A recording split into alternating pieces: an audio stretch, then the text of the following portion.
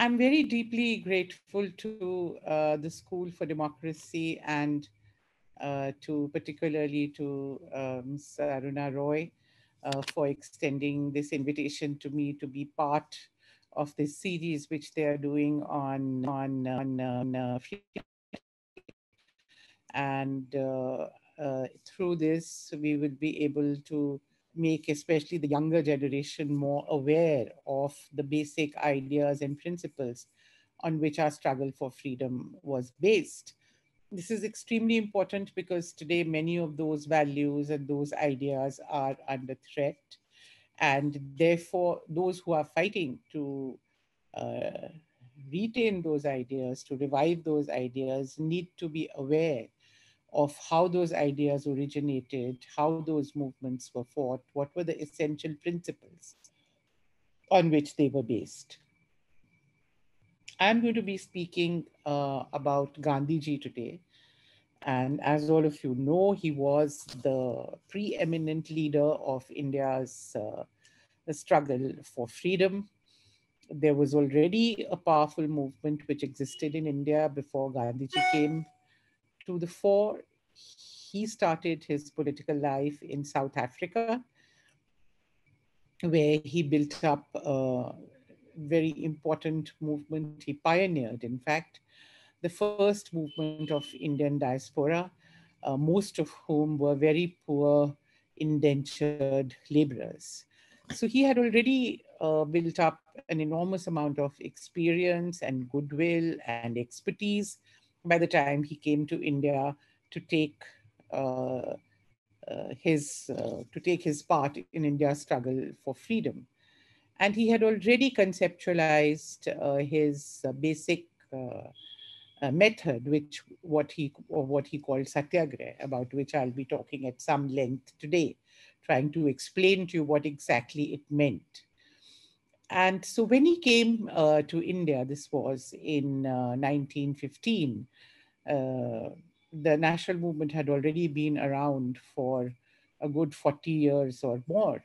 The Indian National Congress itself had been established in 1885, and even at least a decade before that, nationalist ideas had become current among the people, especially through the agency of the Indian language newspapers, who were the first forum where nationalist ideas, anti-imperialist ideas were first articulated. So we already had a well-established movement, but the movement was twofold. One, it was under his leadership that the national movement assumed a mass character at an all-India provincial level. The Swadeshi movement, which had taken place from 1905 to 1908, had already assumed a mass character, though not to the extent that the movement attained this character under Gandhiji, but a considerable mass character, especially in the province of Bengal, where it originated, but also to a large extent in the province of Punjab, where it acquired quite an agrarian character, and also Maharashtra, where the lower middle classes in the towns, as well as sections of the working class, actually flocked to this movement. It is worth remembering that when Lokmanya Tilak was exiled by the British government in 1908, he was arrested. The working class of Bombay came out onto the streets, and there was a week-long strike, which in fact Lenin, the leader of the Russian Revolution, had characterized as the first action of the working class in India. So we already had a glorious. There was the moderates, the extremists, but still the movement had not spread at a mass level beyond the areas that I have just talked about. Though among the intelligentsia, among the educated classes, it had already acquired quite an all India character. So when Gandhiji came and he brought his new methods, his new ideas, the first one, as I was just explaining, was that under him it acquired a mass character, and I will soon explain how and why. The other very important aspect that he brought, new, fresh aspect that he brought to this movement, was the concept of satyagraha. Now, satyagraha is not limited to one particular method. Satyagraha is a broad concept. And as I go along, I will, as I said, I'm going to spend some time explaining to you what that is. Within satyagraha, within the notion of satyagraha, also comes in the notion of non-violence. And I will be talking about that also at some length in order to explain these ideas to you. So this is where we are placed. The year 1915, Gandhiji comes to India. He does not take part in any political activity for a year. He goes around the country in a third-class railway compartment, visiting various parts of India. But what that also revealed very interestingly was that wherever he went, crowds flocked to see him, which means that his name was already known in India. His work in South Africa among the poor indentured Indians for the rights of Indians in South Africa had already made him a popular figure. So it wasn't as if he was coming to work on a blank slate. And then, of course, he started intervening. And first it was at Champaran, and then in Khera district in Gujarat, and then the mill workers' strike in Ahmedabad. Uh, in the years 1917 to 1918. These were three different movements which he led, all very interestingly, movements based upon the needs and the concerns and the demands of ordinary people. Champaran was about the demands of the tenants of indigo planters who were usually European, who and these tenants were forced to grow indigo on certain conditions. This was in Champaran district of North Bihar. In Khera, it was the peasants, small landowning peasants who used to pay land revenue to the government, and due to adverse drought, etc., conditions, they were not in a position to pay. So he led a movement for non-payment of taxes. And then he led the workers in Ahmedabad in a movement against the owners. Due to the wartime conditions, rise in prices, etc., the workers wanted better conditions. They wanted more wages. They wanted some modifications in their conditions. And he led them in a struggle against the mill owners, many of whom were his personal friends. So already then by 1918, the image which Gandhiji had acquired in the country was of somebody who was taking up very novel kinds of demands of ordinary people, for whom taking up sectional demands of small movements was not taboo. And yet he very much was interested in and was somebody who had led broad movements, and very much he was a participant and keen to get into, in fact, the main struggle for freedom. Then in 1919, an occasion came when the Rowlatt, what we call the Rowlatt Acts, were introduced. These were something like what, in fact, people have compared the UAPA, the Unlawful Activities Prevention Act, which is becoming notorious now. Our government is very fond of using it, particularly against non-violent activists and academics and students. Uh, this was something like that, the Dracode, which was called the Draconian Acts, named after the person who chaired a committee that recommended them, where you could basically hold people behind bars without any charges being brought against them for considerable periods of time. And these were meant to be used against, guess what? those who were indulging in whom the people whom we call revolutionaries, who were indulging in methods of individual heroic violence.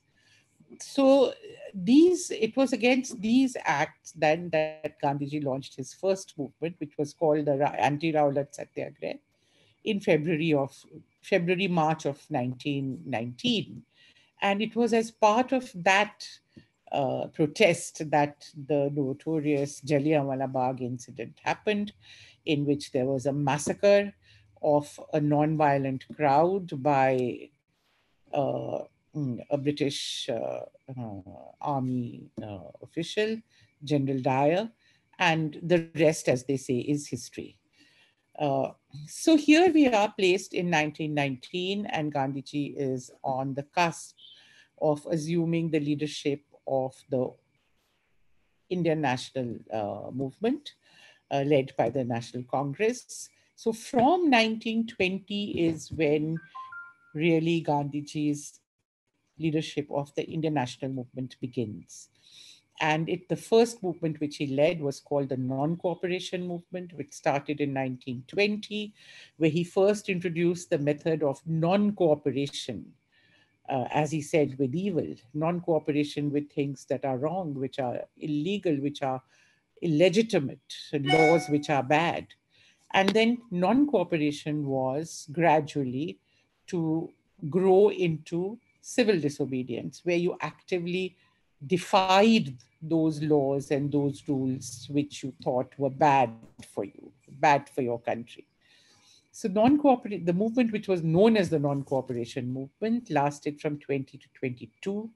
The next big wave of struggle was the civil disobedience movement from 1930 to 1933. And then, of course, the famous Quit India movement of 1942. In between, of course, there were numerous other smaller, more local movements, but equally important. For example, the Bardoli Satyagraha of 1928, where the direct leader was Sardar Patel, which was a movement of the peasants against the British government, again on the issue of land revenue, enhanced land revenue, which the peasants felt was unfair, they could not pay. So a very powerful non-violent civil disobedience movement was launched in one taluka of Surat district, which was the taluka of Bardoli.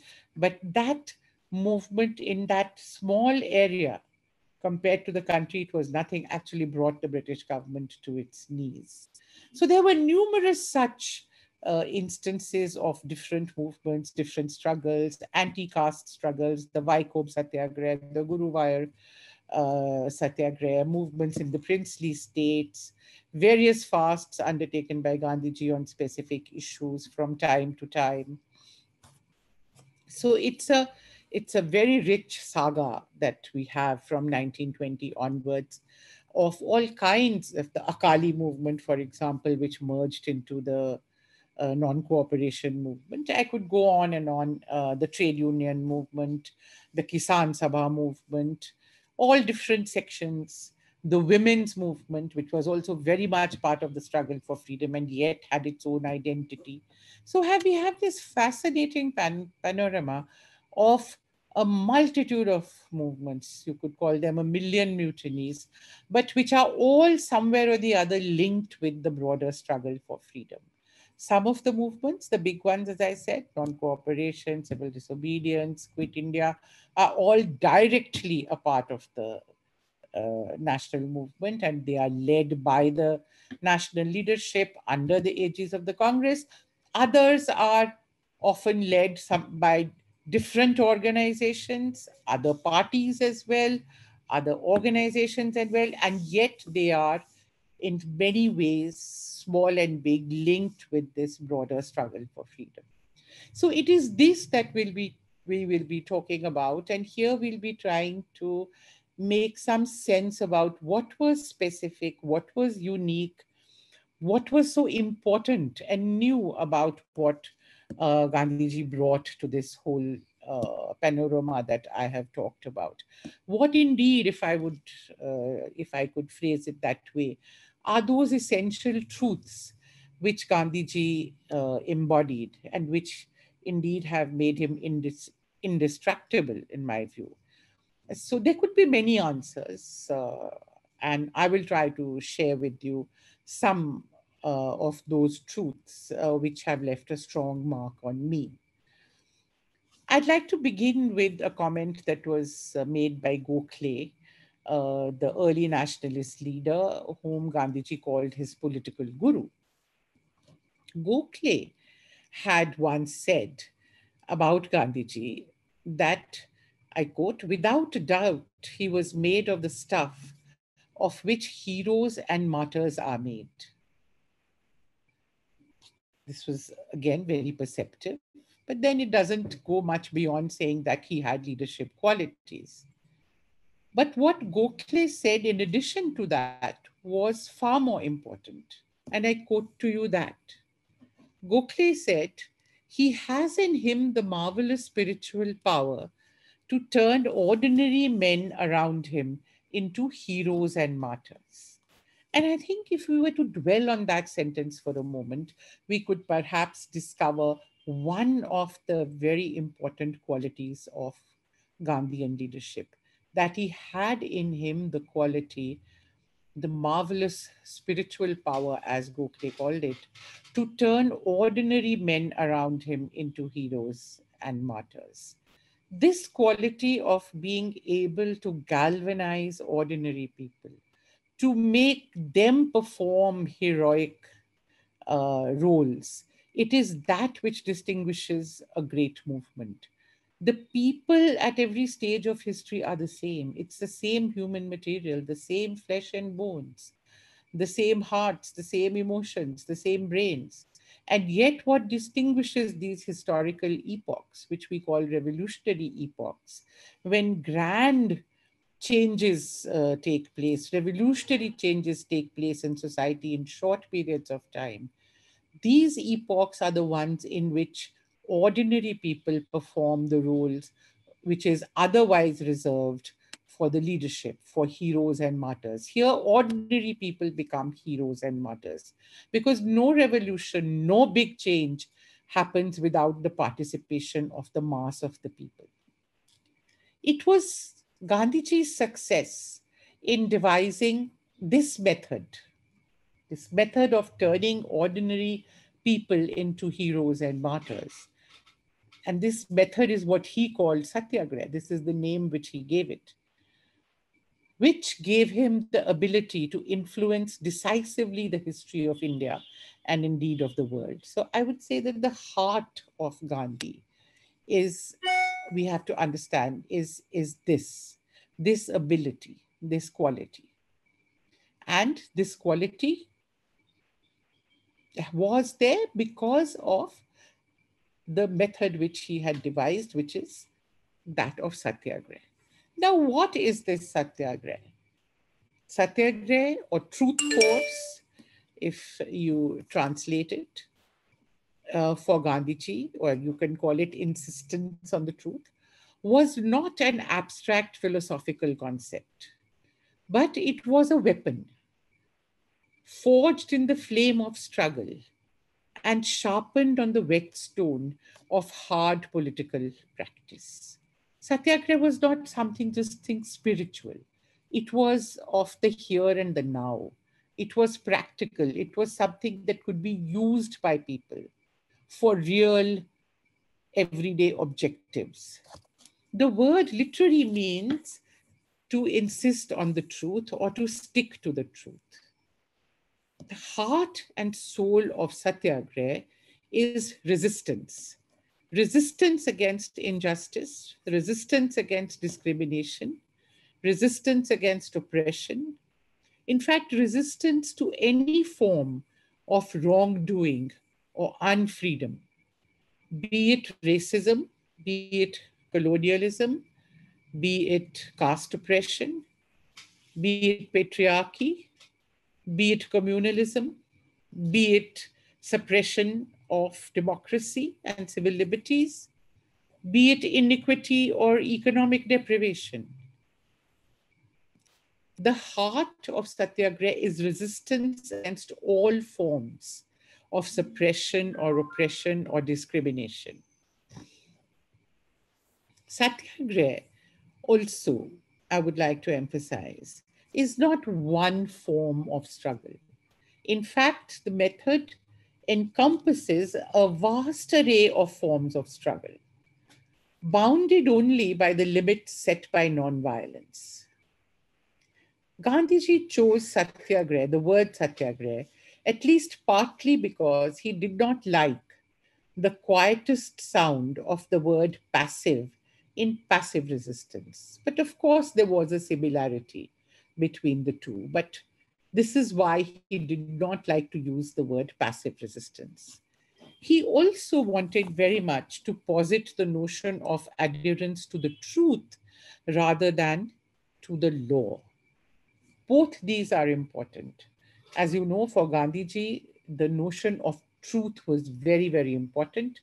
In fact, you probably know this, or if you don't, he started out with the proposition that God is truth. But he ended up with the proposition that truth is God. And this happened through a long series of arguments and debates with a man called Gora, who was an activist, nationalist activist from Andhra Pradesh, who, like many others, ordinary people, who argued with Gandhiji and said, I don't think I agree with your proposition that God is truth. And they argued over a long period of time. And finally, Gandhiji said, okay, I agree with you. I will change my proposition and call it truth is God. Because Gora was an atheist and he would not accept the notion of God, but he believed in truth. So he argued with Gandhiji, and ultimately Gandhiji changed his proposition. That was another feature of Gandhiji, his ability to change, his ability to adapt, his ability to incorporate the new.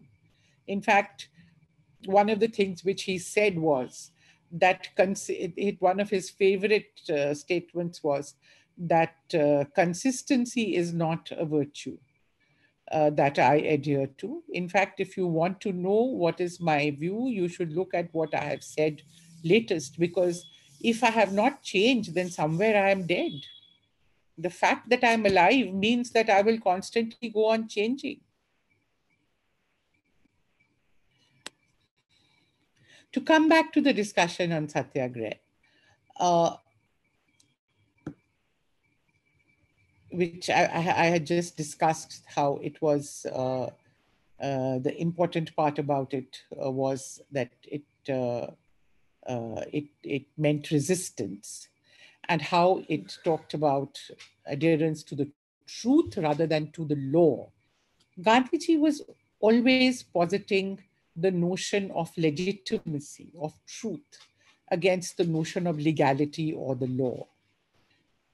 And in fact, much of the much of the ability to resist the might of the state came from this notion that while the state may be doing things legally, that doesn't mean that it is always right.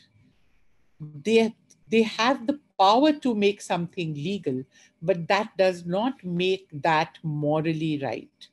And we as citizens have a right to question it and to oppose it with the notion of legitimacy, with the notion of truth. If truth is higher than legality, then truth is what Satyagraha has to insist on. Gandhiji's notion of Satyagraha embodied a complex strategy of militant struggle, of which non-violence was one part.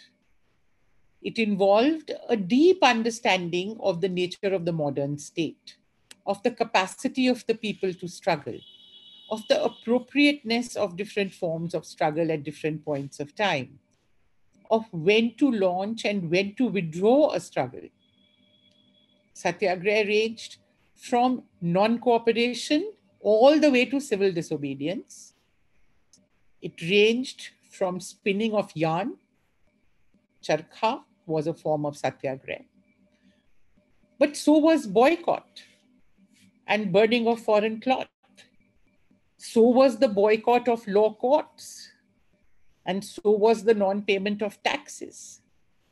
Satyagraha also included selling banned literature. It also included making of prohibited salt, defying the salt law, as in the Dandi March. Satyagraha also included going on a hartal. Shopkeepers would down shutters. Shop assistants and workers would go home, refusing to work. At the other extreme, Satyagraha could mean, and it did mean, going on a fast, including a fast unto death. It also includes rallies and mass meetings, sit-ins and long marches, candlelight vigils, and the offering of flowers to opponents. All this comes within the notion of satyagraha, and I'm sure one could talk about many, many more examples.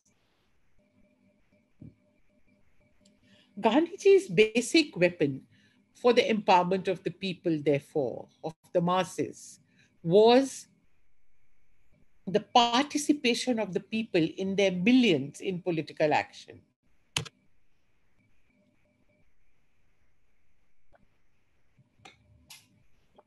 He believed that if the masses were fully active, they could secure any goal they desired. So the basic task was politicization of the people.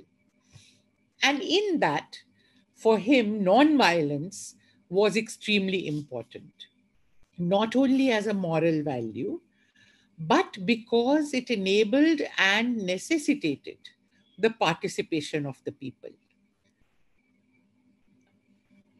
I'm using both words. It enabled. Nonviolent made it possible for the ordinary person to participate in the movement. But I'm also saying something else. I'm saying it necessitated. A nonviolent movement could not be successful unless it had mass support. This was the Gandhian dialectic, that a non-violent movement, I'm repeating, could only be successful if it had mass participation. And mass participation could only be secured if the movement was non-violent. Thus, the choice of non-violence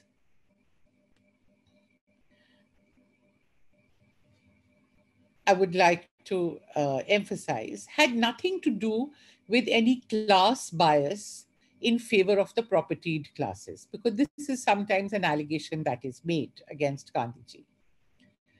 But in fact, the choice of nonviolence was necessary in a struggle that was carried out on the terrain of moral force, in which a disarmed people were not at a disadvantage vis-a-vis the government. To quote Gandhiji, I'm quoting, an able general always gives battle in his own time on the ground of his choice. Non-violence ensured that the ground, the terrain, was a moral one. Non-violence was a way of becoming equal in political resources to an armed state.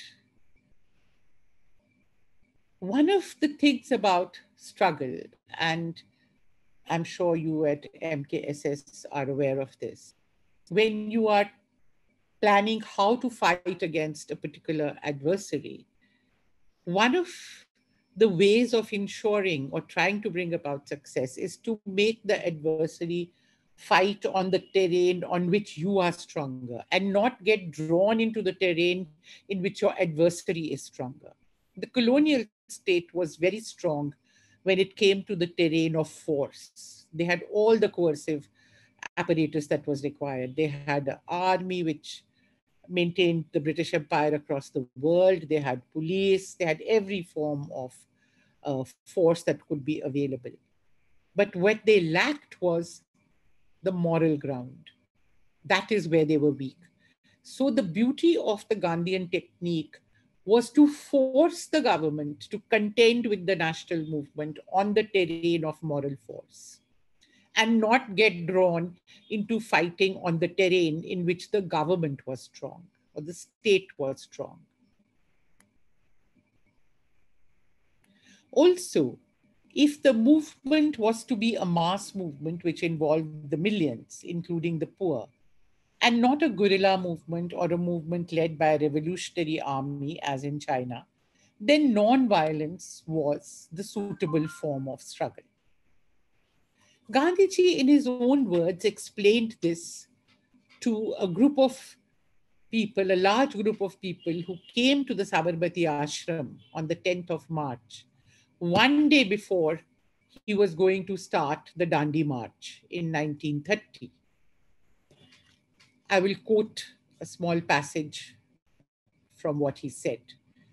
And he explained to them how nonviolence enabled the widest participation of the masses and how it put the government in an unenviable quandary, how it confused the government. I quote, "Though the battle is to begin in a couple of days, how is it that you can come here so fearlessly? I do not think that any of you would be here if you had to face rifle shots or bombs. But you have no fear of rifle shots or bombs. Why? Supposing I had announced that I was going to launch a violent campaign, not necessarily with men armed with rifles, but even with sticks or stones, do you think the government would have left me free till now? Can you show me an example in history, be it in England or America or Russia, where the state has tolerated violent defiance of authority for a single day? But here you know that the government is puzzled and perplexed." The phrase which Gandhiji uses here, that the government is puzzled and perplexed, he's actually quoting what Lord Reading, who was the viceroy during the period of the non cooperation movement, had said in December of 1921, when the movement was when the non cooperation movement was very strong. He made a public statement where he said that the government, that we are puzzled and perplexed. In fact, they from August 1920 till December 1921, the non cooperation movement was allowed to function without any obstruction by the government. Virtually no obstruction. They had no large scale arrests, no arrests of leaders, because they really didn't know what to do with a non-violent movement which was breaking the law. They just didn't know how to deal with it. Further explaining the power of non-violent civil disobedience, he said, supposing 10 persons in each of the 700,000 villages in India came forward to manufacture salt and to disobey the Salt Act, what do you think this government can do? Even the worst autocrat that you can imagine would not dare to blow regiments of peaceful civil resistors out of a cannon's mouth. Therefore, if only you will bestir yourself just a little, I assure you that we should be able to tire this government out in a very short time.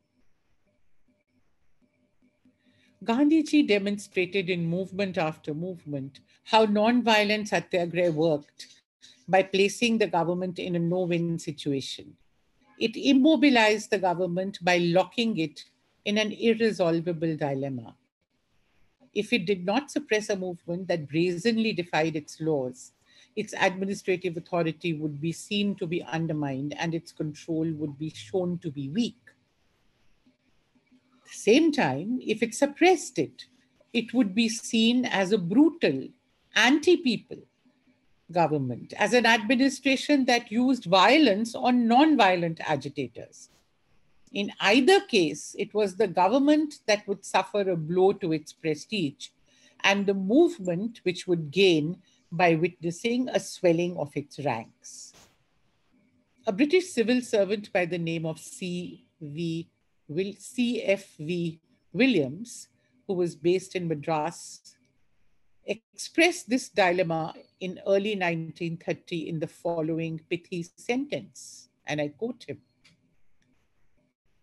"If we do too much, Congress will cry repression. If we do too little, Congress will cry victory." So the crucial words that I quoted earlier are that the government was puzzled and perplexed. And as Gandhiji said to the people, we should be able to tire this government out. So the whole strategy was to leave the government to perplexed, confused, and tired, so that it didn't know what to do. Jawaharlal Nehru, in his famous presidential address to the Lahore Congress in 1929, where the Congress had declared complete independence to be its goal, expressed the connection between nonviolence and mass participation in the following words. I quote again: "Any great movement for liberation today must necessarily be a mass movement. And mass movements must essentially be peaceful, except in times of organized revolt. And if the principal movement is a peaceful one, contemporaneous attempts at sporadic violence can only distract attention and weaken it." Satyagraha, I would also like to emphasize, was based on intense preparation and mobilization and extensive mass contact programs. Again, I'm sure people like you who are involved in actually mass contact programs and in movements which actually involved the mass of the people will understand this very easily. You do not call for a demonstration in Jaipur or in Delhi without first preparing the people, without putting in a lot of effort at the grassroots level, in village after village, explaining the issues to the people, motivating the people, mobilizing them, training them. Only then does a movement come out into the public and express its strength. So Satyagraha was based on intense preparation and mobilization and extensive mass contact programs. Gandhiji himself toured the length and breadth of the country incessantly in his third class railway carriage, as well as by bullock cart, by foot, by boat, by car, whatever could be the means or mode of transport that was available to him. Others followed in his footsteps. In the Gandhian method, this is another aspect that I wish to talk about. Empowerment was also achieved through inculcating fearlessness in the people. This is very, very important. If you are afraid, if you are cowed down, if you are scared of authority, you cannot ever fight any struggle. It can be a struggle inside your family, it can be a struggle in your workplace, it can be a struggle in your village, it can be a struggle at your college or wherever. The first thing that you need is courage to be able to get up and speak, and after that to act. So, empowerment was achieved through inculcating first and foremost fearlessness in the people. I'll quote to a short passage from Jawaharlal Nehru, who was a very perceptive observer and long time comrade of the Mahatma. In the Discovery of India, the famous book on Indian history written by Jawaharlal Nehru, 1946, uh, this is how he describes Gandhiji's message of fearlessness. I quote: "The essence of Gandhiji's teaching was fearlessness, not merely bodily courage, but the absence of fear from the mind." And then he says, "But the dominant impulse in India under British rule was that of fear. Pervasive, oppressing, strangling fear. Fear of the army, fear of the police, the widespread secret service, fear of the official class, fear of laws meant to suppress and of prison, fear of the landlord's agents, fear of the moneylender, fear of unemployment and starvation, which were always on the threshold. It was against this all pervading fear that Gandhiji's quiet and determined voice was raised. Be not afraid. Unquote.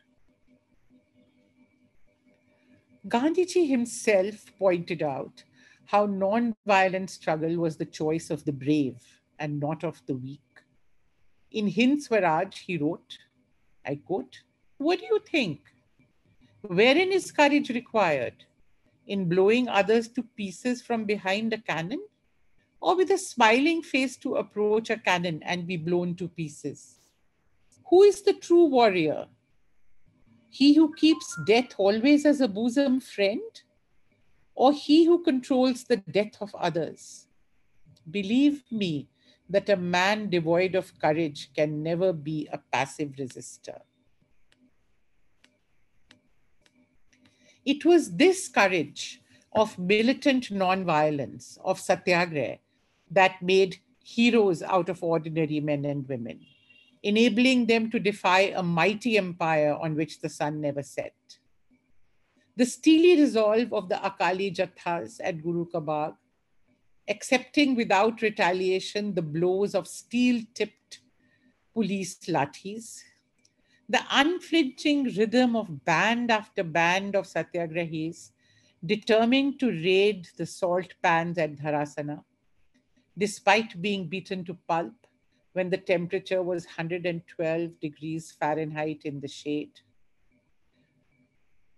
The daily travails of the Bardoli peasants who lived for months in their fields under the open sky to honor their vow of no tax to the government are only some examples of this non-violent heroism which Gandhiji inspired. His emphasis on non-violence was also linked to his deep conviction that you could not separate the means from the end. And I want you to pay special attention to this. In fact, he believed that the means were bound to shape the end. You could not hope to build a humane, caring, inclusive, and free society on the shaky foundation of violence. The gun that is aimed at the enemy during the revolution can easily be turned to cow down a comrade with whom you now disagree after you've achieved your revolution. If walls were not to come up between peoples, the methods chosen for resolving differences and conflict must be such that they ensure justice without breaking down communication. I cannot overemphasize this. And Gandhiji was very well aware that in a country like India, in a society like ours, where the fault lines of religion, of caste, of gender, of tribe versus non tribe are always present just below the surface, ready to come up. If we do not observe the discipline of non-violence, if violence becomes the means through which these fault lines express their contradictions, then we will never be able to, after we have resolved those contradictions, go back and then function together as a people. That is why non-violence was also very important. And I think when I look around India today, I can see how important that is. If only we had insisted on, and if only now we pick up the ideas and insist that only non-violent means can be used for resolution of differences within Indian society, no matter how powerful those differences, I think we are doomed. The Lakshman Rekha of non-violence, therefore, is very necessary because it is this which makes it possible to not break down communication, to still heal after we have expressed and resolved our conflicts. Certainly, the answer did not lie in more violence, in better weapons of mass destruction. To recall Gandhiji's answer to the use of the atom bomb by the uh, US against Japan in 1945, the moral to be legitimately drawn from the supreme tragedy of the bomb is that it will not be destroyed by counter bombs, even as violence cannot be by counter violence. Mankind has to get out of violence only through non-violence. Hatred can be overcome only by love. Counter hatred only increases the surface as well as the depth of hatred.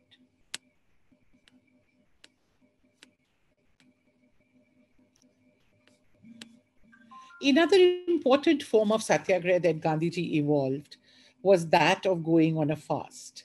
He used it with great effect against the British in 1943 when he went on a 21-day fast while in jail and showed that non-violent protest was possible even within the confines of prison. The news of his fast spread like wildfire across India and the world, and hundreds and thousands of people joined in public protests at a time when draconian laws had suppressed all civil liberties in the name of the Second World War. The fast succeeded in turning public opinion against the British government, and even the President of the United States, Roosevelt, put pressure on the British Prime Minister, Churchill, to relent. It's another matter that Gandhiji, as usual, had the last laugh by surviving the 21-day ordeal and denying the British the opportunity of executing the elaborate plans which they had made for his funeral.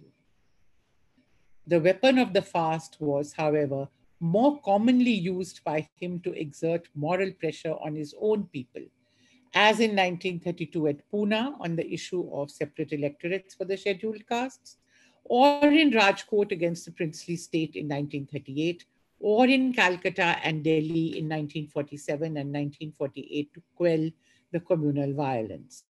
The weapon of the fast was based on the essential principle of satyagraha, which is to exert moral pressure on your opponent by suffering. Fasting is the extreme form of self suffering. It is the crucifixion of the flesh voluntarily chosen. As Gandhiji said, quote, non-violent pressure exerted through self-suffering by fasting touches and strengthens the moral fiber of those against whom it is directed. Gandhiji also believed that satyagraha was the means to the empowerment of the poor dumb millions, to use his phrase, and this objective was expressed by him through the concepts of Sarvodaya, Antodaya, and Daridra Narayana. Sarvodaya, or the awakening or empowerment of all, was to be achieved by making sure that it was accompanied by Antodaya, or the empowerment of the last man, or the poorest human being. Gandhiji also bestowed dignity on the poor by the use of the concept of the Ridra Narayan, or the notion that God resides in the poor, and therefore, if you want to serve God, you must serve the poor.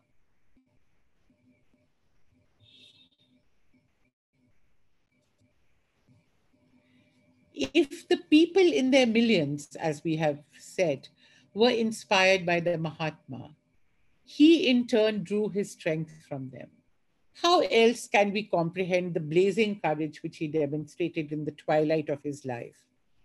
There are few images more moving than that of this frail 77-year-old man who could have had all that anyone could want for the asking, walking barefoot through the blood-stained villages of Noakhali, where his people had descended to the lowest depths, staying only for one night in one village, sleeping in the huts of the poor, searching for an answer, crucifying his flesh in yet another experiment with truth. We can never forget that he was martyred to the cause of secularism. The Hindu communal group, led by no other than Savarkar, which had planned the conspiracy of his assassination, and the assassin who gunned him down, believed that he was the chief obstacle to the setting up of a Hindu Rashtra after partition. And they were right. From October 1946, when communal violence began to spread, Gandhiji devoted all his energies to the taming of the communal monster. I have already talked about Noakhali. But beyond Noakhali, where he spent 4 months, he went to Bihar, he went to Calcutta, he went to Delhi. He was on call everywhere as a one man boundary force, which is the name that Mountbatten gave him, because what whole armies could not do, Gandhiji could do. His commitment to secularism was absolute. The call for Quit India in 1942 was accompanied by the unequivocal declaration, I quote, "Free India will be no Hindu Raj. It will be Indian Raj based not on the majority of any religious sect or community, but on the representatives of the whole people without distinction of religion." You could not get clearer than that. In November 1947, after independence, when the clamor for a Hindu Rashtra became very loud, he said, I quote again, "The state was bound to be wholly secular. The state of our conception must be a secular democratic state." In August 1947, he had already made it clear, and I quote him again, "If a minority in India, minority on the score of its religious profession, was made to feel small on that account, he could only say that this India was not the India of his dreams." Unquote. His life and martyrdom, that is why, continue to inspire and empower all those who are striving towards the India of his dreams. His martyrdom at the hands of the Hindu communalist was the pinnacle of self sacrifice and had a cathartic effect on the whole nation, ravaged by sectarian strife, which came to an abrupt halt. Many of those who had indulged in communal violence felt guilt and remorse and held themselves responsible for the tragedy. In his death, he gave a new lease of life to the newborn nation, which remained free of communal strife for almost a decade after his death. That which he could not achieve in life, he achieved in death. I will conclude with a quote from a great intellectual who grasped the essence of the Mahatma in the following moving words. I quote, "A leader of his people, unsupported by any outward authority, a politician whose success rests not upon craft nor the mastery of technical devices, but simply on the convincing power of his personality. A victorious fighter who has always scorned the use of force. A man of wisdom and humility, armed with resolve and inflexible consistency, who has devoted all his strength to the uplifting of his people and the betterment of their lot. A man who has confronted the brutality of Europe with the dignity of the simple human being, and thus at all times risen superior. Generations to come, it may be, will scarce believe that such a one as this, ever in flesh and blood, walked upon this earth. That, by now, you must have recognized were the words of Albert Einstein. Thank you.